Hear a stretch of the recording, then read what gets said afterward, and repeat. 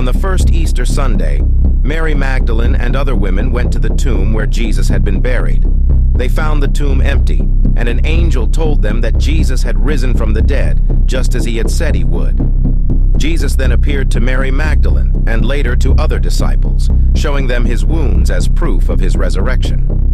Over the following days, Jesus appeared multiple times to his disciples, reassuring them of his victory over death and commissioning them to spread the good news of the gospel. Among these appearances was the famous encounter with two disciples on the road to Emmaus, where Jesus explained the scriptures to them and revealed himself in the breaking of bread.